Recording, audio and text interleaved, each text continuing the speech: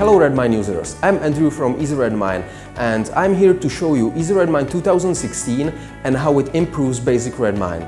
So we have created new design in order to make it even more usable and more intuitive. So I believe it's really easy to use nowadays. Redmine 2016 is also fully mobile since the template is 100% responsive and there are native mobile apps for both Android and iPhone. We have also added their visual outputs like graph and charts, you can see example here, or eventually here.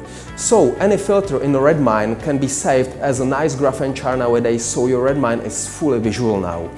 Further, we have also integrated advanced project management features like Easy Gantt chart for the easy management of your projects or the project portfolio. And that's not all.